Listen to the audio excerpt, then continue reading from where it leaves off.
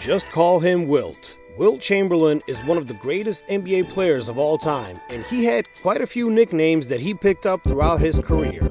Among the most popular of the bunch was the Big Dipper and Wilt The Stilt, and it seems like he had a preference between the two for an interesting reason.